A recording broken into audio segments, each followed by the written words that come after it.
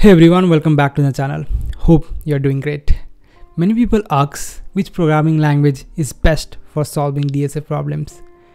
Does it even matter if you choose one language over another in a coding interview to solve DSA problems? There are a lot of programming languages now to choose from. There is C, there is C++, Java, Python, JavaScript, Rust, and there are a lot more.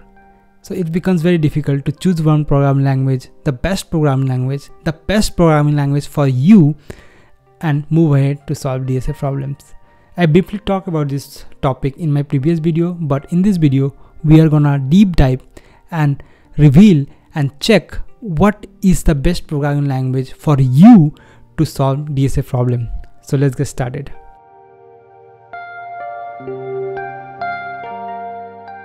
Whenever you join college, in India at least, the first programming language that you will be taught in most of the colleges will be C. C is a great language to start with, I would suggest. Yes, you heard it right. C is a great programming language to start. Why not quickly look into, can C be the contender for solving DSA problem? And simple answer is yes, it can be. But there are few limitations that can stop you choosing C for solving DSA problems, right?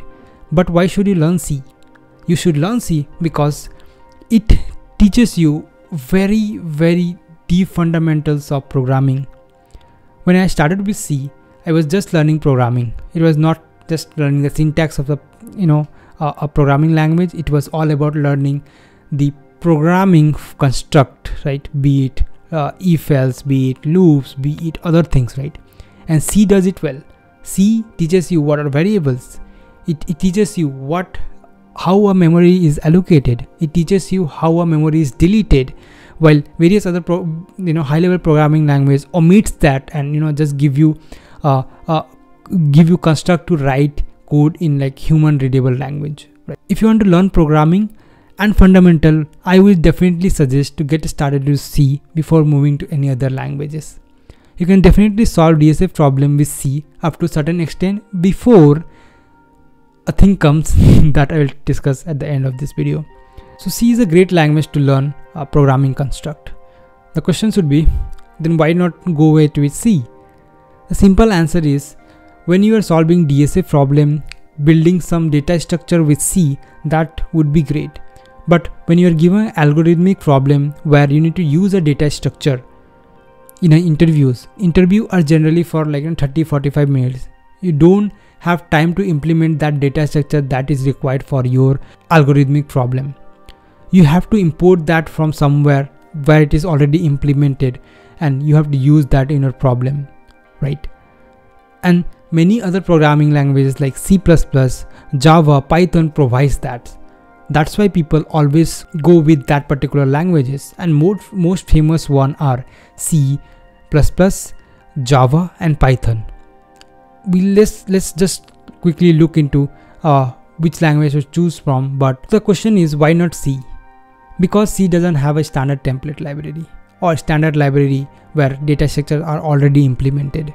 But other languages like C++, Java, and Python already have this implemented. You just need to import that data structure and use it in your algorithm problems to solve that. So for example, if you want to use stack in a particular algorithmic problem, you don't have time to implement the entire stack, then use that stack in your algorithmic problem. You just want to bring that from a library and use stack directly, right? You don't have time to implement entire stack.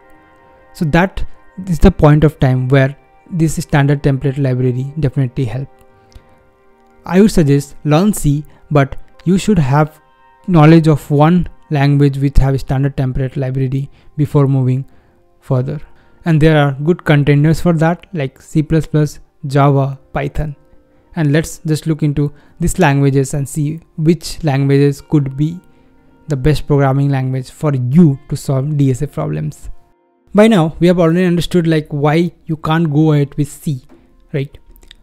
But there are other languages like C++, Java, and Python. Let's talk about the benefits, pros and cons of them, and choose and decide your best programming language for doing DSA. Let's start with C++.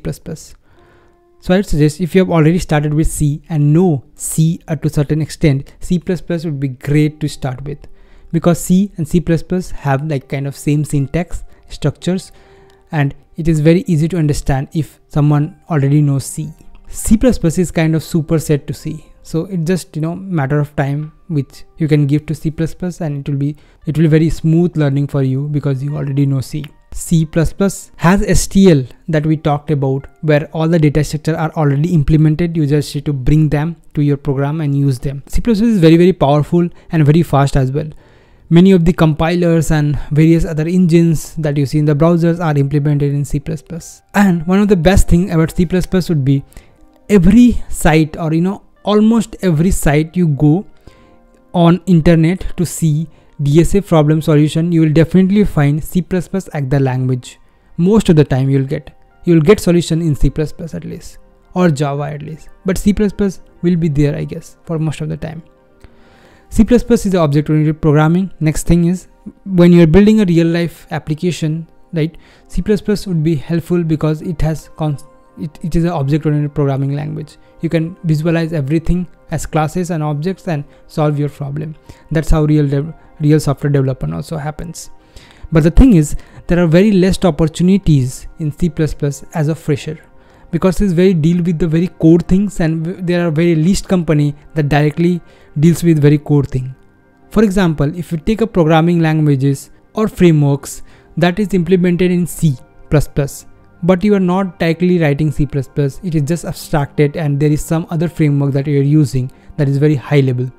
So you don't get directly chance to work on C++, but there are various companies that still work on C++ and produce very great quality products.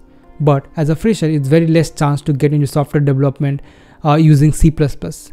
There will be generally, web development or, app development or others as a fresher role you can get in. C++ has a demand, but not like other frameworks in software development at least.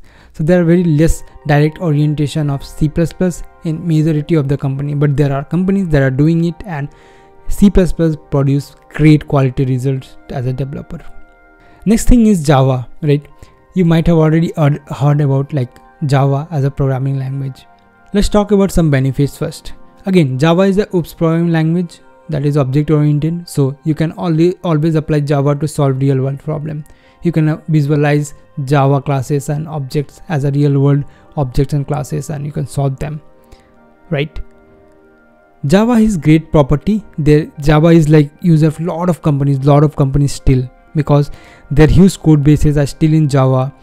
Java provides other opportunity as well, like Android development or desktop app development or web development itself, like choosing a backend framework like Spring that is very famous at various companies still, and they use it heavily right now.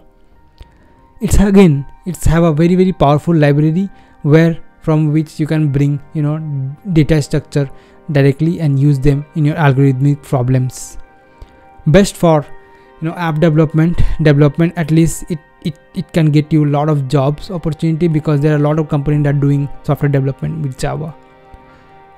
We already talked about cons, like you have to write a lot of code for doing even simple thing. If you want to print hello world in Java, there will be at least like 10 to 15 lines you have to write just to print that, whereas in Python you just write one line, right? Or even if you're solving a problem in C++, printing hello world, it will at least take less lines of code in C++. So more writing you have to do in Java. And also it's not very beginner friendly to learn. People get stuck in Java when they directly start into it. I have heard this many times as well. But if you want to do, you can obviously go ahead and start with Java as well. It has rich set of libraries, and it can open opportunity for software development as well. The next one, Python. Python have been booming a lot because a lot of machine learning stuff and other analysis stuff have been done in Python. But question is it a great contender for DSA? Yes, it is, because it's simple to learn. One of the most important cons is one of the most important pros of Python language is easy to learn.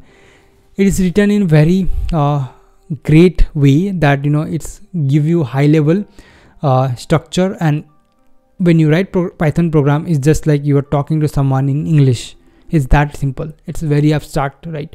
So it's very easy to learn as a human, as a programmer. Next thing is very good for project and development. If you learn Python for DSA, you can apply the same to do other projects as well. Like Django is one of the backend framework that many web app has. We can develop backend APIs with Django. There are a lot of stuff that goes on machine learning with Python. There are a lot of stuff that goes into CLI, command line interface building with Python. There are a lot of things that goes in scraping website and other tools, building other tools using Python. So Python has definitely great scope in development. Again, it is a object-oriented programming language. You can definitely solve a real-world problem using Python, visualizing everything as a class, as an object. Most importantly, for DSA, it has built-in libraries, so you can bring any data structure like list or heaps from Python library and use them in your algorithmic problems that you get. The cons is, although it highly abstracted, it kind of brings one of the downside of Python. It is a bit slower than other languages. I'm not talking about in the sense when you are implementing something on lead code using C++, it will be faster, or Python it will be slower. In that terms, it's generally abstracted and given right amount of time. I'm talking about in terms of performance when you are developing real world application. It is a bit slower than other languages, but it is abstracted a lot, and that abstraction needs to be converted into low level, and that takes a lot of processing and time. So yes, it's a bit slower than other languages, but still, like there are a lot of people prefer Python. So we have talked about C, we have talked about C++, Java, Python. There are other languages, great languages as well, that you can always look forward and solve problems with that. Even people solve DSA with JavaScript, and even I have tried that as well. But the question is now, does it matter if you choose one language over another to solve DSA problems? The simple answer is no, it doesn't matter. It just should be your ease to code something in a particular programming language. It doesn't matter in an interview. The simple answer is no. Because when you're given a problem to solve in an interview, interviewers generally check for logic, how you're applying your logic and coming up with the solution. This is, seen in an interview. It's not like, language could not be a barrier in an interview, I would suggest, right? Generally, I would suggest choose any language and make it strong and solve DSA with that. You don't need to be rock star in a programming language. Just learn the basic, start with DSA, and over the time you can just learn about something that is you need in solving a DSA problem, and this is how learning goes, right? So don't switch between languages. That will just waste your time, and you will not grab very much depth expertise in one language if you keep switching. I would suggest just choose one language, learn the basics, start with DSA, and keep on learning, and this is how it happens. And the language doesn't matter much, because every interviewer that is taking interview, we have already talked about, see the logic, but they are generally experienced and they understand the syntax, and they have seen a lot of languages already. So they can easily understand what you are trying to do in an interview that for a problem that is given to you. So simple answer, choose one, stick to it, move on to DSA, and keep learning. And this is how I have done with C++. I chose C++ because I already knew C. That was easy for me, that we have already talked about why it is easy for me. It's just an extension of C++. With that, I'll finish this video, and if you have any doubts, just comment down in the section and let me know which languages you are choosing to go ahead with solving DSA problems. It's your choice. Make sure that you stick to one and go ahead. Also, we are going to hit 3K soon. We are closing by, so just consider subscribing to this channel if you gain any value out of this video. I'll also plan a giveaway out of when you reach 3000. So just do that, subscribe to that channel, share this video with someone who is looking to start DSA and confused between which languages to choose. I'll see you next time. Till then, take care. Bye bye.